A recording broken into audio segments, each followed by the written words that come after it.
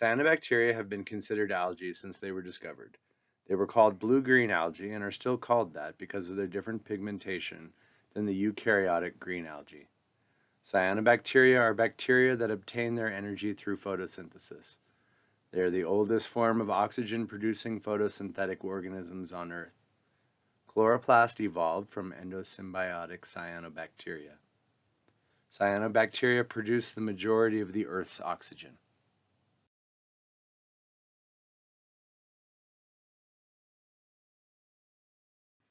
Here's a timeline of the history of Earth. The Earth is more than 4 billion years old. The oldest rocks have been analyzed, are 4.03 billion years old. There is evidence that there was life on Earth at least 3.7 billion years ago, and some organisms, presumably cyanobacteria, started producing oxygen 3.6 billion years ago. During this period of the Earth's development, the atmosphere was full of methane, carbon dioxide, and probably ammonia. The oceans were full of dissolved iron. If you'd been on Earth at this time, you would have died, but you would have seen that the oceans were a brick red and the sky was a kind of orange. It took 1 billion years of some cyanobacterial ancestor producing oxygen to oxidize all the methane in the air and to precipitate all the iron in the oceans as iron oxide. This billion-year chemistry project is where all the red rocks came from. After all the iron in the oceans was gone, the oxygen could now accumulate in the atmosphere. This resulted in the oxygen catastrophe. It was a catastrophe for those organisms that could not survive in an oxygen environment, not a catastrophe for us. As you can see, the oxygen levels on the planet kept rising and rising and rising until about 400 million years ago, and then they started to decline to where we are today, with an atmosphere that is 20% oxygen. Most of life's history on Earth could be referred to as the age of the cyanobacteria, since multicellular life has only been around for the last 500 million years.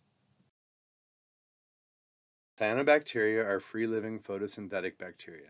They do not have a membrane-enclosed nucleus, and they have a single circular chromosome. They have a peptidoglycan cell wall and are gram-negative bacteria, meaning they have 2 lipid bilayers on either side of a peptidoglycan cell wall. They are one of a few types of bacteria with internal membranes. In the case of cyanobacteria, they have thylakoid membranes for photosynthesis. They are similar in biochemistry to all other oxygen-producing photosynthetic organisms, and that they contain chlorophyll A like the plants. The other types of non-oxygen-producing bacteria contain a similar but different pigment called bacteriochlorophyll. Cyanobacteria are the only group of organisms able to fix both carbon dioxide and nitrogen from the atmosphere, but not all of them are capable of doing this. Cyanobacteria lack flagella and move by gliding. Generalized cyanobacterial anatomy is shown in this drawing. There is a sheath or polysaccharide layer outside the cell wall surrounding the cell. They have a gram-negative cell wall that has an inner lipid bilayer membrane, a thin peptidoglycan cell wall, and an outer lipid bilayer membrane. In the cytoplasm are ribosomes, which are the little factories for making proteins, and also within the cytoplasm are the thylakoid membranes where photosynthesis occurs. The DNA genome is located in what is called the nucleoid. It is not surrounded by a membrane like the nucleus in a eukaryote, but it is a region where DNA is so dense that the rest of the cytoplasm is excluded. Many genera of cyanobacteria have carboxysomes. These protein structures are made of the enzyme ribisco, the enzyme that takes carbon dioxide from the air and makes sugars. Not all cyanobacteria have all of these structures, but many do. Cyanobacteria are divided into different groups based upon what they look like or their morphology. The first group are unicellular, or single cells, that reproduced by binary fission. The second group is unicellular, but the cells don't necessarily separate from each other after they divide. You can recognize them visually since they look like they're in little bags. The third type is multicellular in the sense that the cyanobacteria don't separate after division, but form longer and longer and longer filaments called trichomes. Some filamentous cyanobacteria grow specialized cells to serve specialized functions. Nodularia harveyiana grows a nitrogen-fixing cell called the heterocyst every 9 to 15 cells along the trichome. The job of the heterocyst is to take nitrogen from the air and put it into form that the cells can use. These nitrogen-fixing bacteria are hugely important to the global nitrogen cycle. The last type are multicellular filaments with branched trichomes, in this case a haplocypin. This example shows specialized cells called aconites that are specialized dormant cells that function similar to spores.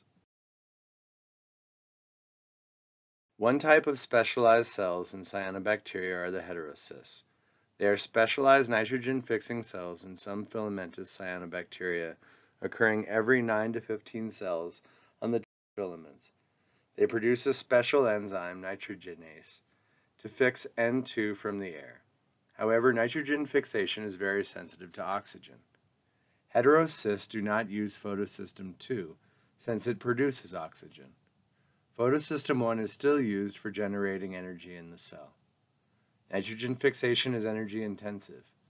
Heterocysts have additional cell walls to keep out oxygen. The vegetative cells produce sugars for their heterocysts to use.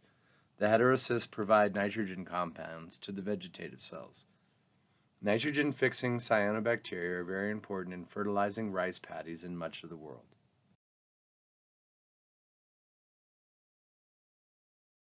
The other specialized cells found in some filamentous cyanobacteria are aconites. These specialized cells survive when the environmental conditions are unfavorable. The main triggers for aconite formation are environmental starvation and light limitation. Aconites can survive in sediment for decades until conditions are favorable to growth. Aconites are resistant to desiccation and low temperatures, but they are sensitive to heat. They are not spores. They have a unique energy storage molecule called cyanophysin and use a unique amino acid polymer for carbon and nitrogen storage. Aconites also have an extracellular envelope and a thick cell wall. Now for a quick review of carbon fixation and oxygenic photosynthesis. The light-dependent reactions occur in the thylakoid membranes in the cytoplasm. Light and water are used by the pigment protein complexes in the thylakoids to make ATP and NADPH to carry the light energy. Oxygen is a byproduct of this reaction. The energy-carrying molecules of ATP and NADPH are also used to power the light-independent reactions that occur in the carboxysomes in the cytoplasm. The light-independent reactions, also called the Calvin-Benson cycle, take carbon dioxide from the atmosphere and make sugars to store the solar energy absorbed in the thylakoids. The ADP and NAD+ return to the thylakoids to be re-energized by light. Some elements are required nutrients for photosynthesis. Nitrogen for proteins and nucleic acids, phosphorus for nucleic acids and cell signaling, sulfur for proteins, and trace metals like magnesium for chlorophyll and manganese for splitting water to oxygen. This process removes 600 million tons of carbon dioxide from the atmosphere every day. Domestic sewage is potentially a good source of the nutrients for cultivating cyanobacteria and other algae. Sewage is 99.9% water and 0.02 to 0.04% solids. The organic material in sewage is generally 45% proteins, 45% carbohydrates, 10% fats. The inorganic material in sewage contains phosphates, nitrogen compounds, and sulfur compounds. Agricultural runoff waste is also a good candidate for algae cultivation. While it is high in chemical fertilizers, it is generally low in organic material. Organic material is needed as a source of energy for catabolism to make ATP by either respiration or fermentation. Inorganic material is needed for cell growth. Phosphates are used to make nucleic acids, DNA and RNA, and for cell signaling. Nitrogen compounds are used to make proteins and nucleic acids. Sulfur compounds are used to make proteins. The optimal ratio of carbon to nitrogen to phosphorus for microbial growth is 100 to 17 to 5. The general ratio of carbon to nitrogen to phosphorus in domestic sewage is 100 to 19 to 6. Sewage is almost the ideal nutrient media for algae cultivation. The idea of using algae for wastewater treatment is not new. The city of Delhi, California has been treating wastewater in an algae-based treatment plant for decades. The wastewater is mostly agricultural runoff. The treated water is used for fruit trees in the neighboring orchards, and the algae biomass is composted as a soil amendment. Discharging untreated sewage or too much agricultural runoff into waterways can lead to eutrophication and harmful algal blooms, or HABs. Freshwater HABs are usually bright green. They are the result of excess nutrients, usually phosphates. Cyanobacteria HABs produce cyanotoxins. These are some of the most powerful natural poisons. These include neurotoxins that affect the nervous system and hepatotoxins that damage the liver. Chronic low-level exposure to these toxins may lead to liver cancer. Cytotoxins kill either by necrosis, or disrupting the cell membrane, or apoptosis, or programmed cell death. Another class is the endotoxins that include lipopolysaccharides, the molecules that cause toxic shock. HABs cost the U.S. millions of dollars every summer. Harmful algal blooms are a very big deal. Federal and state governments spend a lot of time and money trying to deal with the problems caused by these blooms. The United States Geological Service conducts surveys of the lakes in the upper Midwest during the summer to monitor harmful algal blooms. These blooms occur mostly due to fertilizer runoff from farms and lawns. Many of these cyanotoxins in the water supply are difficult to remove by standard water treatment. Control of the HABs is a much less expensive and more efficient method than removing the toxins from the water. In 2007, 100% of the HABs in the upper Midwest of the U.S. had one or more cyanotoxin, with 20% of them at levels of concern for human health. If cyanobacteria are going to grow in wastewater after you discharge it and cause algal blooms, why not grow cyanobacteria in the wastewater before discharge to remove the nutrients and get value-added products? These products include energy, chemical feedstocks, and soil amendments.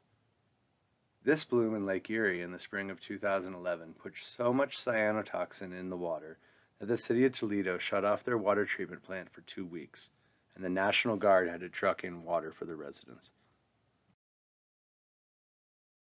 Cyanobacteria have a huge potential as a fuel source. They have high membrane lipid content, contain high levels of starch, and have very high photosynthetic growth rates. Their nutritional requirements are not very complex, and some fix carbon or nitrogen. Cyanobacteria are fairly simple to cultivate, and they are amenable to genetic manipulation, which means that they can be engineered to produce specific fuels or chemicals from waste. Potential fuels to provide energy from cyanobacteria include just burning the biomass. Dried cyanobacteria have similar energy density to coal, and with current technology could be added to the fuel stream in a coal-burning power plant to reduce pollution. Other fuels include biodiesel, bioethanol, biobutanol, biogas, and hydrogen. In addition to fuel, several valuable industrial chemicals can be produced by cyanobacteria. Cyanobacteria have been exploited as a food supplement for hundreds of years. Arthospira, or spirulina, is generally recognized as safe, or GRAS, by the US FDA and does not require testing to be put into food products. Cyanobacteria have the potential to provide multiple value-added products and environmental benefits in the future. As you can see in the figure, different species can be grown to maximize protein or carbohydrate production.